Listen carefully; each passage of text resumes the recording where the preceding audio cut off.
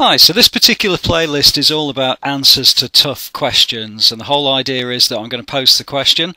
If you pause the video, have a go at the solution, and then the answer will be given in the final part of the video. I hope it's useful to you, and please do add a comment, like, subscribe to the site, and I'll look forward to seeing you inside the next videos.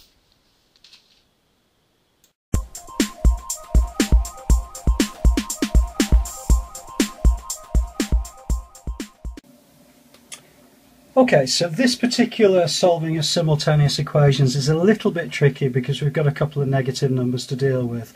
The whole idea behind it is we need to make sure that we lose, in this particular case, either the A terms or the B terms. So what I'm going to do is I'm going to multiply the first equation by 8, because if I do that, this will become 8A, and then I've got 8A, and I'm going to take the two away from each other, so I'm going to get 8A, take away 8A, and that means I will lose that particular part of the equation, so it's going to work well for me.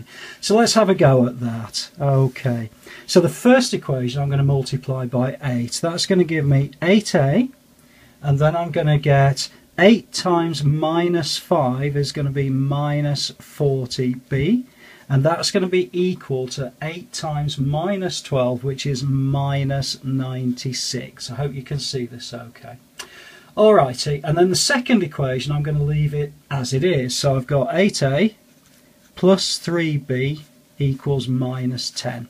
Alright, now I'm in a position that if I take the bottom equation away from the top equation, it means I can lose it altogether. So I've got 8A minus 8A, and that's going to give me nothing. Okay, so now I can deal with these B terms. So I've got minus 40 minus plus 3B. Well, that's the same as saying minus 40 minus 3B. So minus 40 minus 3 is going to be minus 43B. And that's going to equal 96, and then I've got minus a minus, so that becomes a plus. Where you've got two minus signs together, it becomes a plus. So it's going to be minus 96 plus 10. Well, that's still going to be a minus, but it's going to be minus 86. And that kind of gives me a fair bit of confidence, because I know now that if I divide through by minus 43 on both sides, I end up with B, because minus 43 divided by minus 43 is B. It's a positive value of B. And that's going to equal minus 86 divided by 43.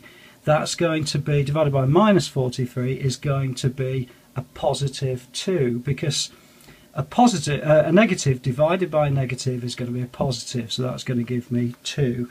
Okay, so B equals 2 on this particular set of equations. And really we're in a position now that we can use that and put it straight into whichever equation we like. I'll choose the first one because it kind of looks a bit easier to do, but it doesn't really matter which one you choose. Okay, so if I look at the first equation, which is this one here, I could choose this or this or this. It doesn't really matter, they're all the same. So I'm going to choose B equals 2, and I'm going to substitute it into that top equation.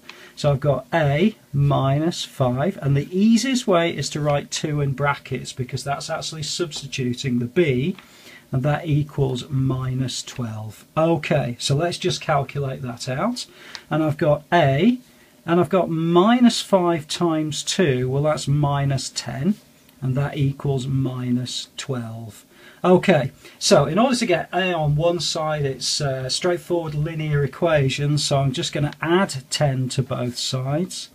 And if I do that, that minus 10 and that positive 10 separate out or become neutral, and I get A equals minus 12 plus 10, well that's going to be minus 2. So in this particular set of equations, A equals, I hope you can see that okay, minus 2, and B equals positive 2.